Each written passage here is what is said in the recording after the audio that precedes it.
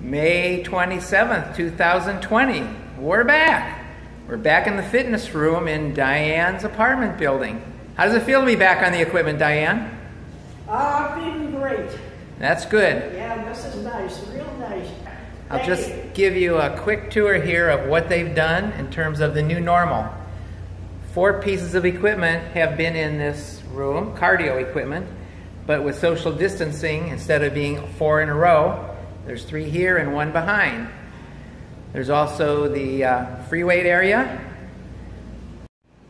What you'll notice though is that the sanitizing wipes and paper towels are close to this machine and progressively further away from these 2 cardio pieces, this piece, and very far away from the dumbbells.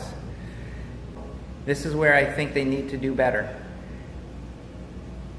Great for this machine, but for the rest of the room, the chance that equipment will be cleaned before and after, as the new recommendations are in the new normal, I don't think it's going to happen. That's where the gym valet would come in handy.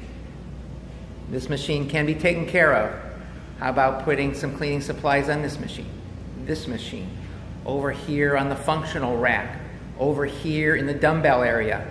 If you want clean and safe equipment in the new normal, you just have to do better.